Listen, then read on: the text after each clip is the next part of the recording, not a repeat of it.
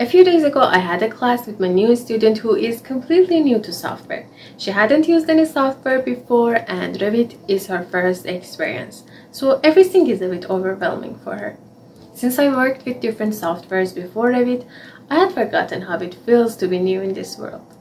It made me realize that how challenging it could be for some people to navigate in Revit and find tools that I briefly mentioned. Then I thought you might be in the same boat, and I decided to create a video for absolute beginners who this is their first time opening Revit. It doesn't matter if you're a student or a professional with years of experience. My first student was a 60-year-old project manager who was working on the same project as me. At first, he just wanted to know what I'm doing, and then he decided to adapt with the changing AEC industry, going from CAD to BIM, and keep up with new technologies. I'm going to share more than 10 important parts in Revit which can help you feel more comfortable in the environment and understand where to find necessary tools. So without further ado, let's dive into Revit. First thing you need to know about Revit is that we have two main types of files. We have the models or projects and we have the families. Families are simply like the objects, the components that we create or add to the model. They are different categories that you can create them. We have windows, doors, different types of furniture, wall-based, floor-based, and things like this. And on the other hand, we have the models or projects. In this part, we can create, design, or actually model the buildings, the house, the project that we want. We can add walls, floors, we can add dimension and detail as much as we want. Now let's just create a new project. In here, as you can see, we are going to select the template. If you click on this part, you can see different types of templates in here. We have templates for construction, for electrical section, for plumbing, structure, and so on. So depending on what you are going to work on, you can select one of these templates and start your work. Or you can just simply create your own template. If you want to learn how, you can check the cards in top right corner. For now, I'm going to just select simply default metric. Now, this is what you usually see when you open Revit. And as you can see, there are a lot of different parts. And I'm going to explain all of them starting from here. This bar is called Quick Access Toolbar. I usually use this for going to the 3D view, for creating the section, or switch between thin line. And also in here, you can see that I have added the tools that I use a lot. So you can also do this by just simply right click on the tool that you want and add it to the quick access toolbar. Or if you don't want it, just right click on it and remove it from quick access toolbar. Below this part, we have all of these different tabs. You can see that we have tab for architecture, structure, steel, we have insert tab, annotate tab, and massing and site, view, manage, and then we have the modify tab. These are the tabs that we use the most. If you want to manage them, if you want to add some or delete some of them that you don't use, you can just simply go to file section and options and then user interface. You can simply uncheck it and remove it from this part. Now each of these tabs will give you different ribbons. These are called ribbons altogether. And if you want to, for example, find a concrete column, you can go to the structure tab and search for it in this ribbon.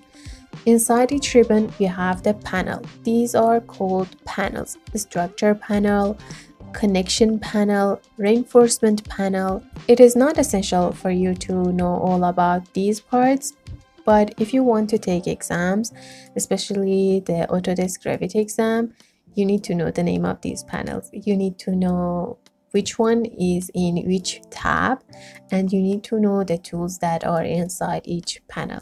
So keep this in your mind if you want to take those exams. However, it is really obvious within each panel we have different tools that are related to that panel and also to that tab. I really like this part of Revit because this is one of the most well-organized, clear, and clean softwares that I have ever used. Now, if you select one of these elements, for example, let's say I'm creating a wall, a structural wall in here. In this part, you can see a contextual tab.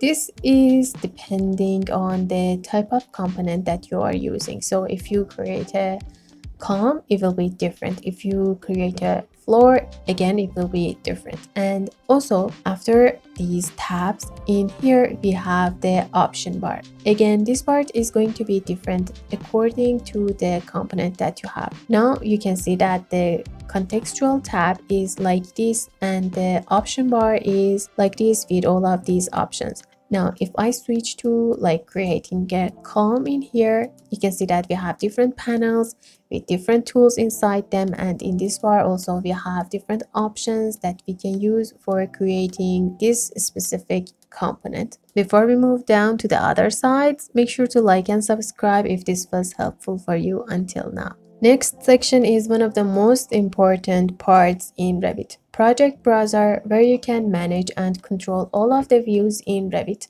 We have the floor plans, ceiling plans, we have elevation, you just need to double click on it. Then we have the legends, schedules, sometimes sheets and families in here. In this part, you can search for them for families maybe, or for floor plans, for elevations, or for views that you can't find. Also, if you want to learn how you can manage this part better and customize it for your need, you can check cards in top right corner. Now the next part is this drawing view. Let me show you this way. Inside this red rectangle, we can model, we can move, we can modify, we can do anything inside this part.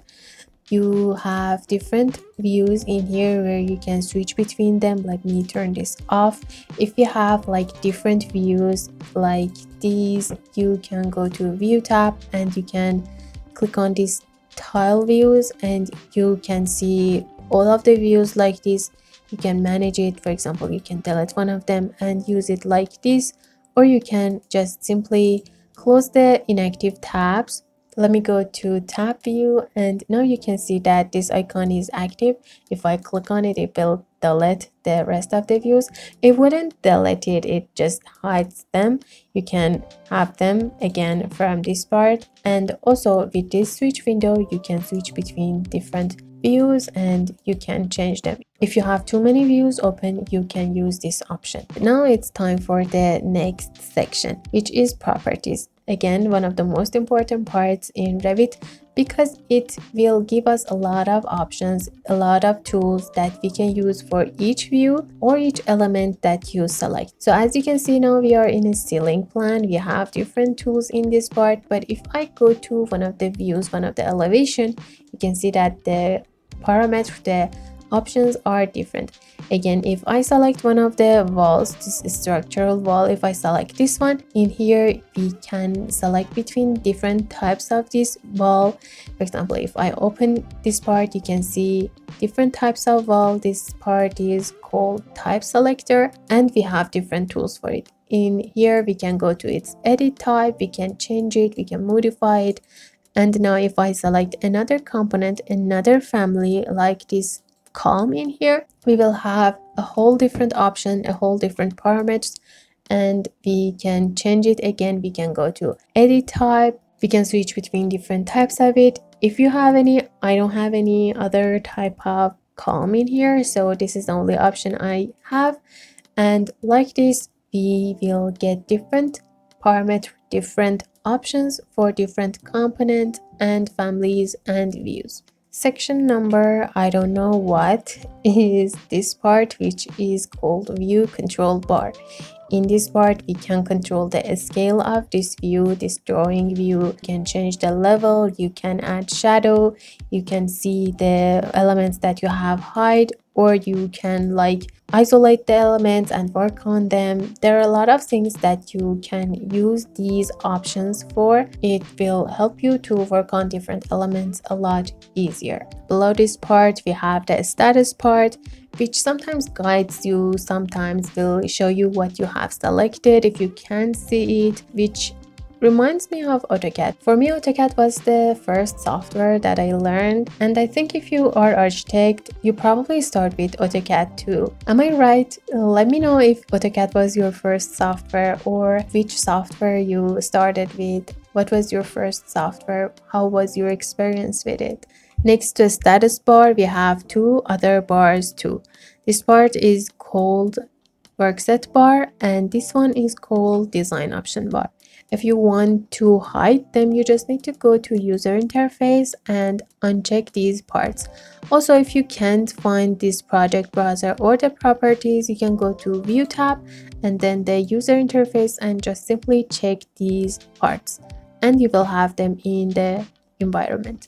Last but not least, we have this little bar in here, which is really helpful when you are working on different projects. This part is called selection toggles, and you can use it for selecting pinned element, for selecting the files that you have linked to your Revit, for selecting different layers, objects in different layers, and so on. If you want to learn exactly how they work, you can check the cards again. I created a short and I explained everything about these parts. Now, I don't think there is any other thing that you need to know about the environment of the Revit, but I also want to show you how you can navigate around. So let's go to the 3D view, and in here, if you want to navigate in this part, you can use the scroll of the mouse. I'm using the scroll, and if you want to rotate in this view, you need to press shift and again press scroll and move to different sides. Also, if you want to use a navigation bar, you can click on this part, and in here you can zoom, you can orbit, and you can pan. You can use this navigation wheel if you are not used to moving in Revit, turning around, orbiting, zooming, and things like this. Take time and play with these options, and I'm sure you will learn how you can use it.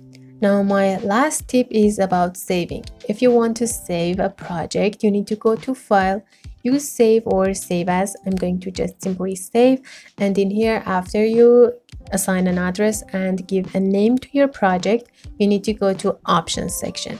And in this part, before you save it, you need to set the backup number.